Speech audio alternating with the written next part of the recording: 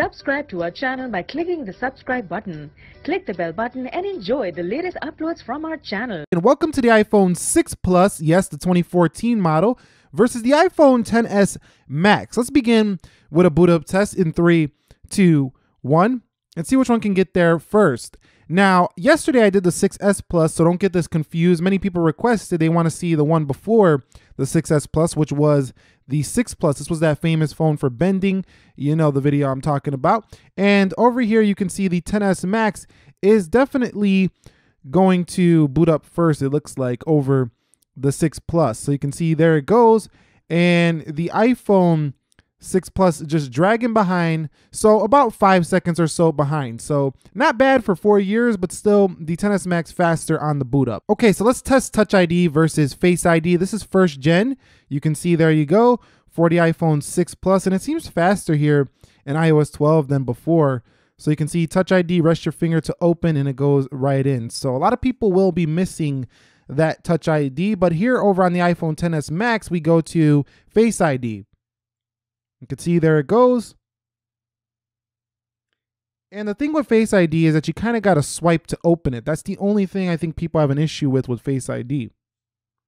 Because if you look at other phones like Oneplus or some Huawei phones or even Samsung's phones, you don't have to swipe. You just look at it and it opens. So one more time. But I do have to mention, I do feel like Face ID is definitely more secure than Touch ID. So I think it's an upgrade in security, but a downgrade in kind of like the way you open it in terms of speed. I think Apple needs to get it to where it just opens without you having to swipe.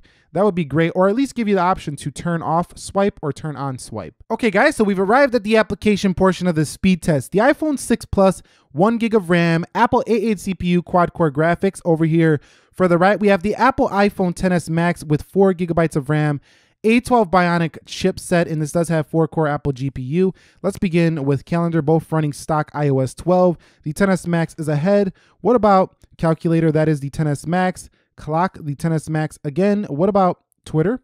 So here's where you're going to see a big difference. In Twitter, it not only loads faster, but you can see that 120 hertz sample rate, just so much smoother than the iPhone 6S or the 6 Plus and scrolling. Look how choppy that is for the 6 Plus. Huge updates there. What about Snapchat? You can see that is a win for the XS Max coming home. Let's go into Instagram. And I do want to mention that the swipe gesture is faster as well to come to the home screen over the iPhone 6 Plus. So that's a nice improvement as well. Instagram lagging way behind here. Let's go into profile page. And you can see even your Instagram experience is going to be much better here. So let's go into WhatsApp. And you've seen that chop on the 6 Plus coming home. And there we go. So let's go into YouTube. So I expect another win here for the right. And we do get another win here. So this is to be expected. Let's go into trending and boom. So once you're in the YouTube app, it should be pretty good on both. YouTube's very well optimized. Let's go into Prime Video. And you can see Prime Video. Who's going to watch movies first here? Is it going to be the right? Yes, it is. The iPhone XS Max. And here comes the iPhone 6 Plus way behind. Oh, wow. This is incredibly far behind. Let's go into JAWS, and you can see even loading the movie is a slower experience and choppier scroll for the 6 Plus. Let's go into Amazon, and I do see a lot of people still using the 6 Plus. So coming to this upgrade, you're in for a nice treat if you do decide to trade in your iPhone 6 Plus or get rid of it for the XS Max. Let's go into eBay, and you see eBay is ahead further, even further than some other apps over the iPhone 6 Plus. You can see, wow.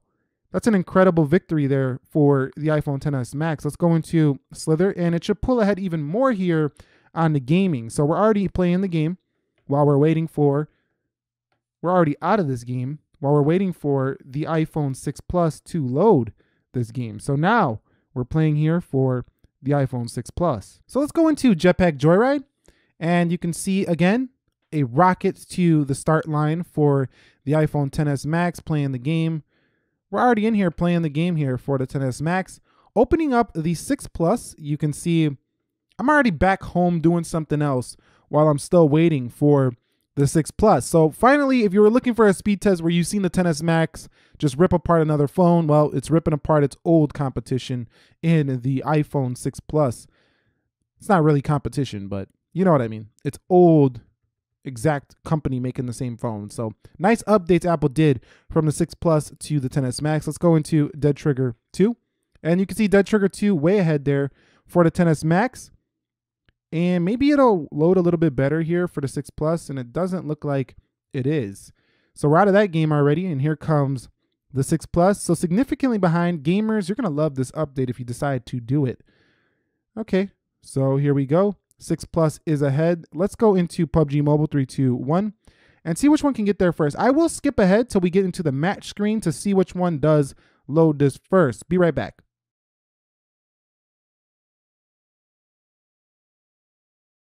All right, guys, so the iPhone XS Max was so far ahead, I could have closed PUBG, restarted it, and still would have been waiting on the iPhone 6 Plus. So let's go to start. And this could definitely make up for a kill in the game. So if you're using a 6 Plus and you're playing a player that has a much faster phone, they probably have a better connection and a better, experience. You're going to lag up a little bit maybe and get killed in the game. So I think that the PUBG Mobile on the XS Max is definitely much more enjoyable experience, loads way faster. That's obvious. So let's go into Antutu benchmark 3, 2, 1.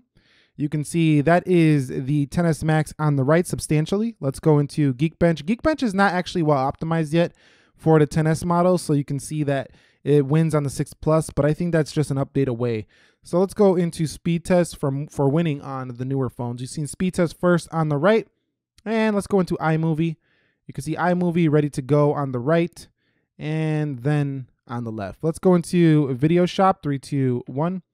And you can see Video Shop is opened on the right first, even though it had to load up the video as well. So the XS Max is ahead here substantially over the iPhone 6 Plus when it comes to this application speed test. All right, so here we are with a multitasking test. We're just gonna go through these applications to see how many reloads we get. iMovie does reload here. Speed test, no reload. Geekbench, no reload. Antutu benchmark with the reload. We don't even have to wait. We're just seeing for reloads. And a total reload. So don't exit your game if you're using a 6 Plus. You can see Dead Trigger 2, or you're going to lose your space or wherever you were. So Jetpack Joyride pauses and comes back. So let's go into Slither. You can see that's close. So this 1 gig of RAM is just not enough for these current apps. As you see, eBay even reloads. And you have Amazon. And with this resolution, it's even slower than the iPhone 6 when it comes to this stuff. So you see YouTube, this phone is just extremely underpowered here in 2018. So everything reloading. This is not what you want to see if you're looking for an improvement in iOS 12, but iOS 12 is smoother than prior versions on the 6 Plus, but it still doesn't make the phone fast. It's just a little faster in some certain areas, like the camera opens faster, the keyboard opens up faster, but having that 1 gig of RAM is the real bottleneck for the iPhone 6 Plus. So here on the XS Max, let's begin with Video Shop, iMovie. Let's go into Speed Test, Geekbench, and Antutu slight reload. And there we go on PUBG. That was ready to go. Jetpack Joyride, ready to go. You can see a significant speed improvement here for the XS Max. So these lighter apps, no issues. So you can actually leave the app in this phone and come back and you'll be right where you were. Unlike the 6 Plus, if you leave it, you're going to lose wherever you were in pretty much any application. So you got to use one app at a time and stay focused on that app on the 6 Plus. The multitasking round easily goes to the iPhone XS Max. All right, guys, so here we are with a video rendering test in iMovie. We're going to go ahead and save the same 50-second clip. Let's go ahead and save video. And let's hit it at HD 1080, 3, 2, 1.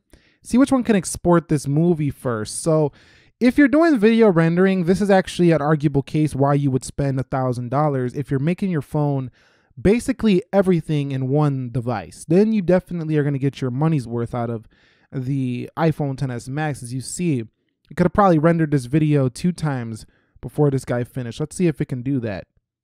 Actually, let's see if we go. Actually, too late for that. But anyway, the iPhone 6 Plus, here it comes on the export the movie. And there it goes. So the iPhone 6 Plus trailing way behind when it comes to video rendering. But what about the internet speed? Now, one of the best things about the 6 Plus when it first came out was that you finally had a large iPhone with a great internet experience. But what about the XS Max? How much faster is it over the 6 Plus? Let's go into apple.com, 3, 2, 1. And you could see way faster to load Apple Yahoo.com, and the XS Max does get improved Wi-Fi and LTE connectivity even over the iPhone 10 and the 8 Plus and 8. So over the 6 Plus, you're going to get an even more substantial improvement. Let's go into Yahoo.com, 3, 2, 1, and you can see Yahoo way ahead over here for the iPhone XS Max. Zooming, very similar, but sometimes it does chop over here for the zooming on the 6 Plus. I think both still offer a pretty good web browsing experience. Like the 6 Plus is still pretty good. It's just not up to the level of 2018 standards yet. So let's go into the, how about we go into Bing, 3, 2, 1.